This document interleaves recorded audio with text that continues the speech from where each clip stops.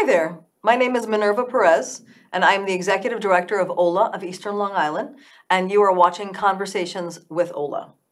We have with us today our guest, Dan Lloyd, and Dan Lloyd is going to speak to us about the work he's doing through Minority Millennials and also Accelerate. OLA's production here of Conversations with OLA, and also thank you to LTV, our wonderful partners, is a way for us to bring forward some of the conversations and the wonderful and exciting, inspirational people that we get to meet along the way.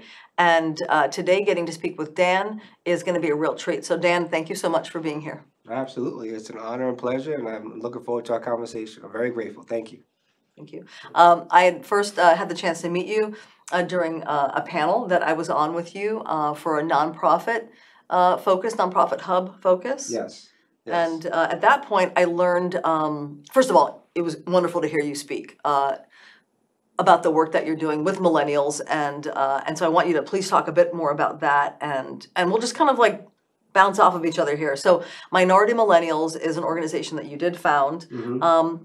Tell us more about that. Yeah, so we launched it in 2017. It actually became an official nonprofit in 2018. And at the time, in my life, my personal life, I was kind of like in a position where I was trying to recreate my professional career, what I was doing. I had just gotten into a transition. I left New Jersey. I was 16, I got married. I was living with my parents. I was like in this weird state. And I come from a nonprofit family, as I mentioned on the panel. And I was just trying to figure out, like, what can I really inject some of my experience into that I care about? I really wanted to do something that I was passionate about, but also intertwine my experience. And on Long Island, specifically like in Wyandanch area, Central Suffolk, I realized that there was a lot of my colleagues, young people of color, that were not really engaged in the political process. Not only were they not engaged, they didn't really have any interest. They didn't care. And I'm like, you see this project, and my time in Newark, New Jersey, I spent there 15 years. I learned a lot about how local government and state government can fund a lot of projects when it comes to economic development, but also how communities or disadvantaged communities are kind of the foundation for economic development projects. And then if you're not involved or engaged, you really don't see that trickle-down effect go into your community. So we launched it to really just help young people of color become civically engaged. And since then, it's kind of become a three-tiered ecosystem. So our full mission now is help young people of color access jobs, build wealth, and become civically engaged. So we inject ourselves into three parts of what we believe is the most vital ecosystem of a community, which is civics, workforce, and economic development. That's fantastic. And so that's been growing since 2017. Yes. And what are some challenges along the way, and how have you addressed some of those challenges to kind of make that real for people and not have it be the same 10 people you're working with over and over again? Yeah, I think the simple challenge is like this concept of power. So when we talk about civic power or civic identity, what we're really talking about is how do we shift political will? And on Long Island, when you're talking about political will and you're talking about the social issues, it could be from housing, it could be from immigration, it could be public safety, it could be healthcare. Whatever the social issue is, you need to have that voting bloc that's going to stand firm and ensure that there's some type of pressure on local officials when you talk about civic governance. And so for us as an organization, where we're focused on 16 to about 36, it's really not just telling young people, go vote. It's why to vote, and an education process between the why and the action. So there's been a lot of, I would say, passion, especially with the summer of 2020, where you saw the murder of George Floyd, and just a lot of things come from COVID-19. However, that emotion and passion sometimes dies out. So as an organization, it's how do you continue to keep that passion, that emotion going on a local election when it's not just a presidential election, and it could be like a far left or far right issue going on. So I would say that's by far the single biggest problem, is just keeping that passion in that vote, because you really can't get anything done without shifting political will. No, not at all. And then so what area, what township is that mainly? Well, we're Long Island. You're all now. Long Island. I mean, we're not as far as in Wainscott, so okay, maybe soon. Not yet, anyway. But we can still partner on things, though. I would say no, absolutely. But I would say, as far as a member base in a community, you would say probably from town of Brookhaven all the way out to Elmont. Okay, We wonderful. are launching new chapters though soon, so we're going to be launching a Okay. chapter in Newark, New Jersey.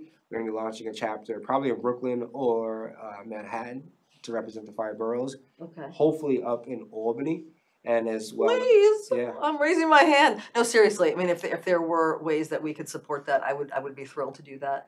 Well, we have the structure, right? So we have The the structure, ecosystem. yeah, So now that's yeah. why we feel confident to launch new chapters. Okay. The thing is just making sure that the right people are leading it and not forgetting. It's very important. You can't just do civics without workforce. Yeah. You can't do workforce without economic development and Sure. economic development without civics. So a lot of organizations will say, just focus on one thing. Mm-hmm. That's not how you really are Mm-mm, able to mm-mm. be at the table Mm-hmm. and not get left out. You have to maintain all three facets of that ecosystem. Yeah.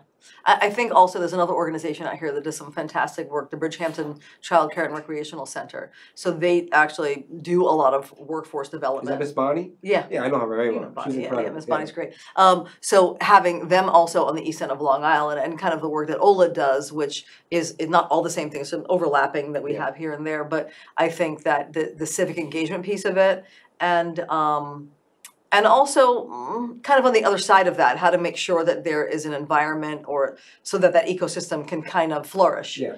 Because you can have an ecosystem and plunk it down into the most inhospitable place, Yeah. and it's just not going to thrive, Yeah. So I think OLA is a great another entity there, I think, but maybe some kind of triangular motion here. Yeah, collaboration. Yeah, I I mean, love it. I love it. Yeah. Exactly. And Long Island's a very unique place, so you need collaboration between organizations that may be similar but are focused on different issues. Absolutely, Yeah. yeah. And the civic engagement, I mean, we have, like, as I've mentioned before, 50% Latino student body across 24 districts. We also have been involved in certain aspects of civic engagement that sometimes start to ring hollow when people are coming forward and they are interested, but there really isn't a place for them. And that's because we don't have, minority millennials, I think, because what we might do is work on a part of it and engage and get someone excited. But at the end of the day, it's a whole process. You've got to stay in that whole process together, the whole cycle of, why it's important, what this means, and sometimes even the education of what these positions actually are. Yeah. I'll hear over and over again, we need to have more Latinos in local government, more trustees, or in any regard, or anyone in local government, or even some of the paid positions that might be on paid boards, let's say. What is it even meaning? Why is it vital? You have to connect the vitality or the vital quality of Yeah. what you're doing, and not just for name or status or, oh, it's my duty to give back. It's like, no, there's a life or death quality Yeah. to these things. And if you can connect up with whatever that is for you, whether it's the environment, whether it's another social issue that's very important to you, access to public transportation, access to, special needs services and what's Yeah. going on there. Yeah. Language access, these types of things, whatever is really kind of like driving you, how can that connect up to your civic engagement? Yeah, and I think, again, I like to reiterate this a lot anytime I talk about what we do with civic engagement, because it's really, really crucial, is the concept of power. And the values behind that, because a lot of times when you talk about power, people think it's a negative thing or it's an evil thing, which it can obviously become. But if you ask anybody, do you like to feel like you have the power to support or help your mother or father? Or how do you feel if somebody is bullying you in high school? You feel powerless. So no one likes to feel powerless, but you want to make sure that the values behind that power is beneficial to your community, to your family, or to your personal life, your professional career. So regardless, and even if it's representation of ethnicity or race, if that person in that representation does not have the values, the good values that reflect the community, it could be detrimental and potentially evil to the community. So it's very important to decipher between the two. Oh yeah, and we definitely see that. So we'll often see that someone will say, "Oh, well, look at this person speaks Spanish." Yeah. Well, honestly, sometimes that just is like you're just shifting the ball from one power-hungry person to the other, and there's a level of exploitation. Yeah. There's a level of demagoguery. It's like, oh, well, now I control this group of people because So absolutely, the value system behind that is key in all of it, and I think that we've got sometimes some pretty bad modeling that goes on, and not just on a local level, but sometimes on a broader level where people are really putting their attention on news as they should, but then on a local level, it just kind of like disappears. It's like it's invisible. Yeah. But when you scratch the surface, you start seeing, you know what? I actually really like what that supervisor is doing for that town. I watch some of those, you know, cable TV shows, watching them speak at their town board meetings, and I'm connecting with that person. But it's uncovering that, connecting people to that structure and what it means for them.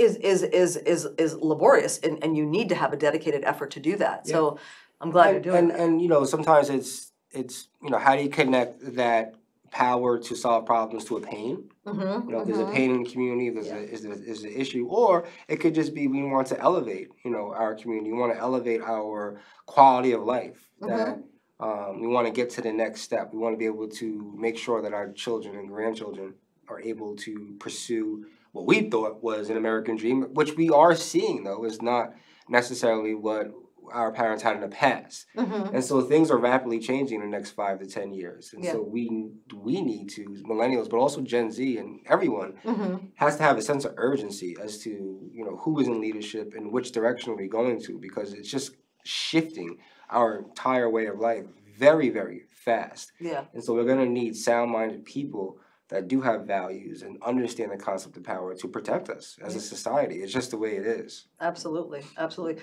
And, you know, the sense of, and kind of cutting through a sense of apathy that older folks, and I'm probably one of them, I don't think I do this that often, but I do see that people will look and say, well, you know, they don't care about this, they don't care about that. Not to say that any generation has it so much worse than another generation, but the level of overwhelm, how easy it is to be shut down when you are just seeing one kind of challenging bad thing after the next. You know, that at a local level, being able to energize and really have a conversation where you can get your hands around doing something that is making a difference, that does have you know, play an immediate role in the health of a community, the health of your family, the health of yourself. That's the way that you know, you can help grow a broader understanding, so that maybe that same person does end up being the person to help broker peace in all the millions of places that need to be.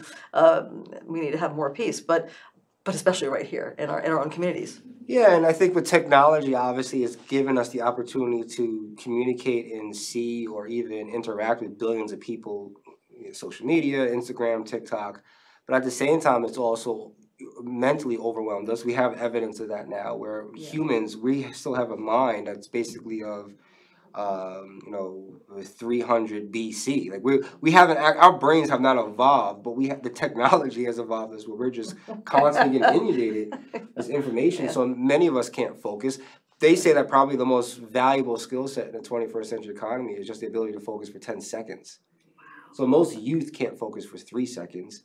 And then we're telling them, you know, like, what kind of job do you want to have? What kind of career do you want to have? Oh, you got to vote, by the way. Oh, my, you know, then they're getting bullied, not only in social media, but also in real life. So that's why there's so much depression and mental health. And as humans, though, we all look for acceptance, affirmation, and attention. So social media gives us the attention.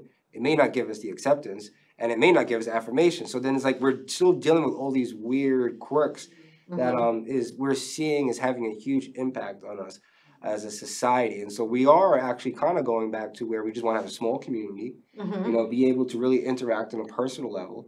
As more artificial intelligence comes into play, we're actually going to be looking for more authenticity between human beings. So ironically, we're going back into a society that I believe, and as an organization, again, being able to civically identify with each other will be extremely, extremely powerful and beneficial. I think that's a hopeful view as well, and I think just a very honest one. We just last night we do these youth leadership dinners where we'll gather youth together, sometimes from a few different districts, and really talk about.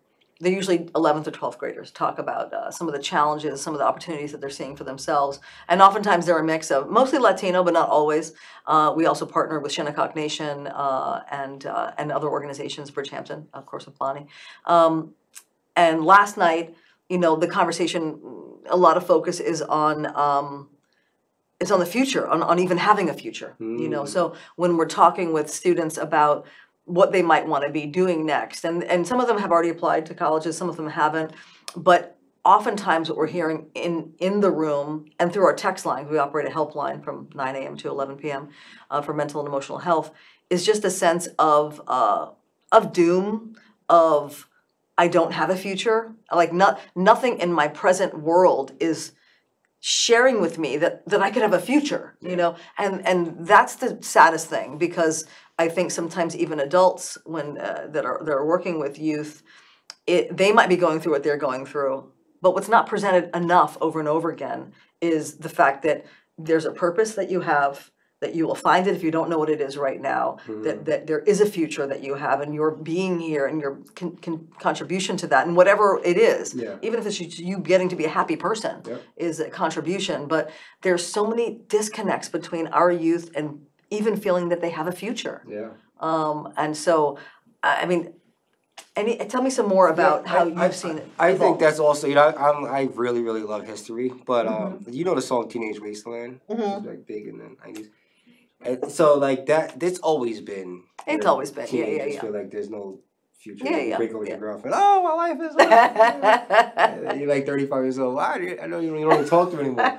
But the irony though now is that we are actually shifting in a society into like a technocratic community with intelligence and advancement. So they might be feeling that. They could feel like, you know, a report just came out that 60% of jobs will be displaced with artificial intelligence in 10 years.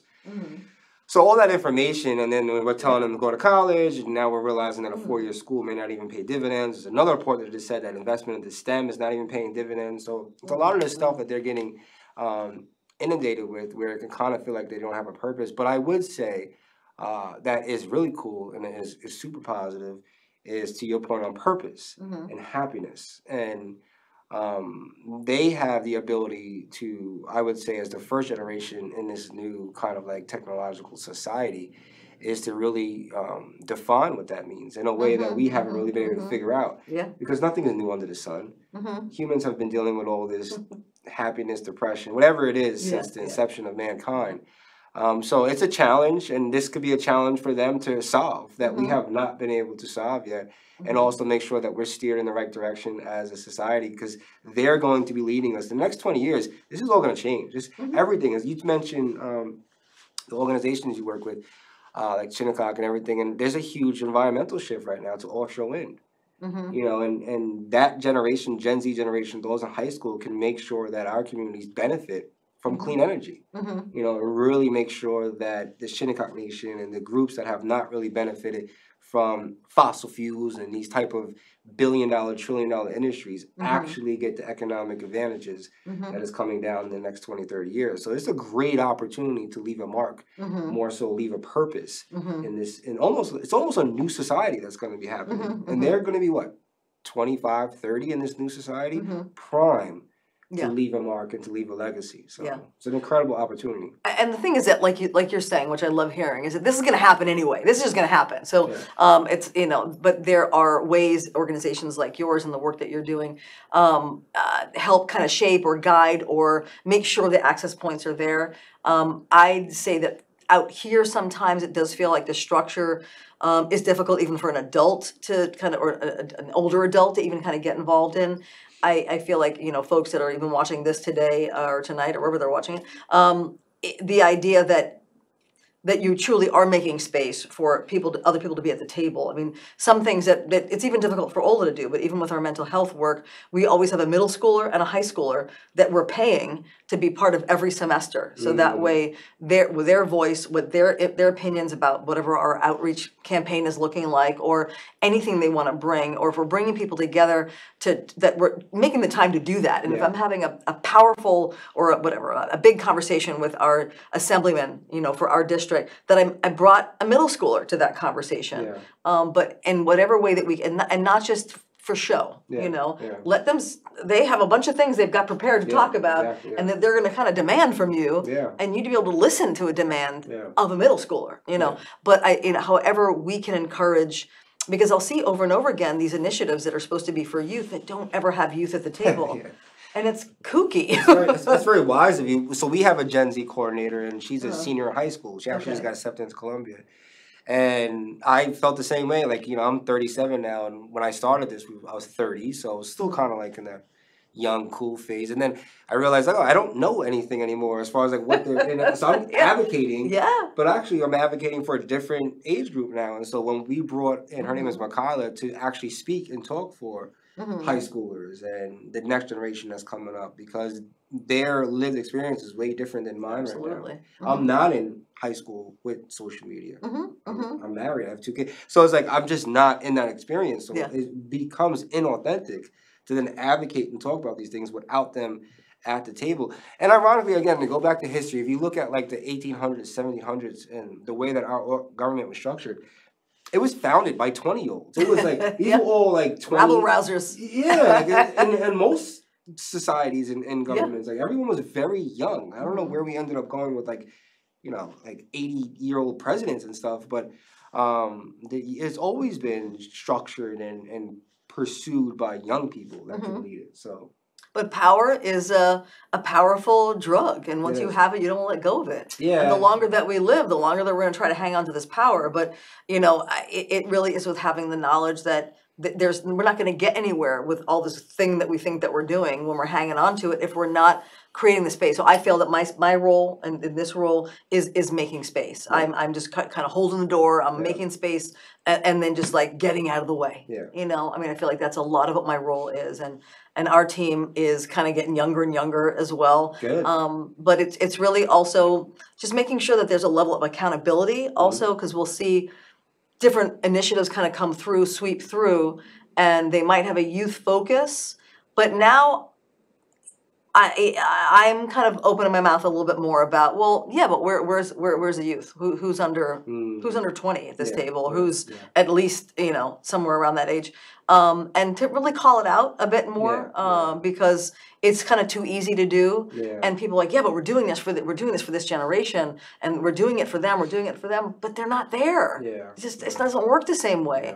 But I think there's a long way to go, but at the same time, we're moving in that direction. Like you said, it's going to happen anyway. But why not put some English on it, some spin on it, that we're continuing to have our values at the center of it, a good heart about it. Why are we doing this? And I would say it's very important when you find a young person that is passionate to like hold on to them for dear life, because it is extremely difficult to get 5 young people to really, really hone in and be focused and collaborate and have a passion for a mission. So if you find 1 or 2, and this is for anybody that's working with young people, give them as much power as possible, and empower them, support them, and really just make sure that they have the resources necessary. Because there is though, I would say on the flip side, on the negative, there does seem to be just a disinterest in civics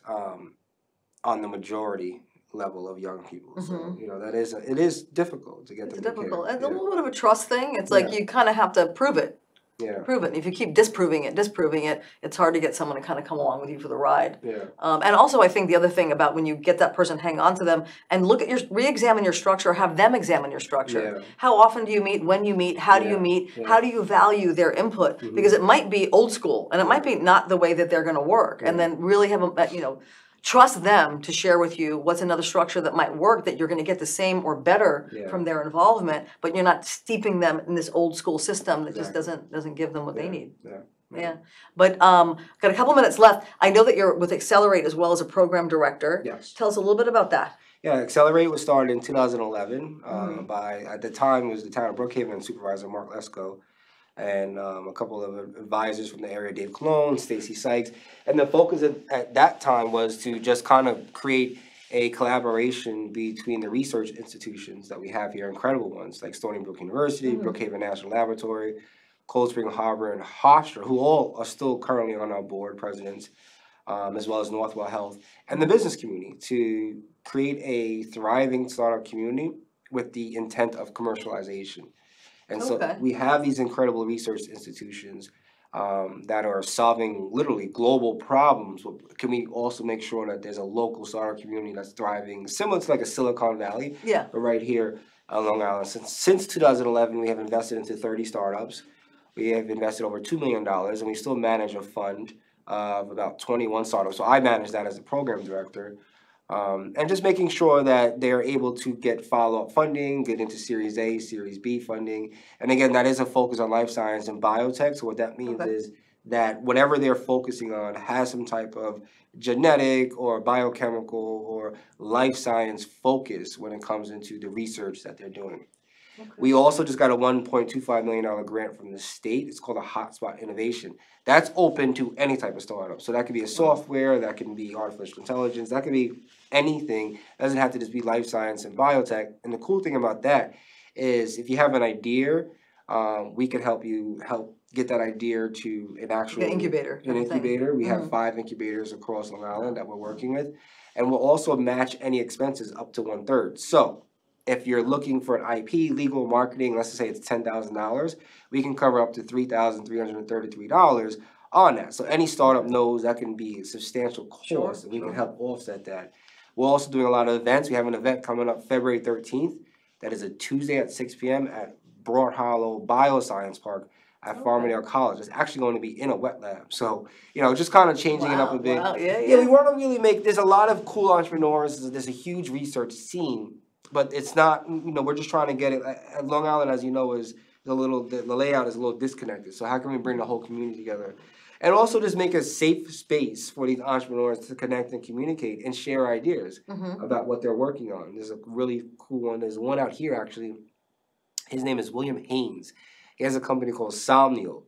And so if you know anybody that has had sleep apnea, my father has sleep apnea, you have to wear this horrible mask. So he's working on that. And what's his name again? William Haynes. William Haynes. And what's any name? Somnial. Somnial. So we'll make sure people get out there and look that up as well. We've only got like a little short moment left, so I just want to take that moment to just thank you again for coming on out here, for doing the work that you do, for the openness to maybe be able to collaborate in the near future, and speaking with us today. Thank you so much, Dan. No, thank you. I appreciate it. Okay. Yeah.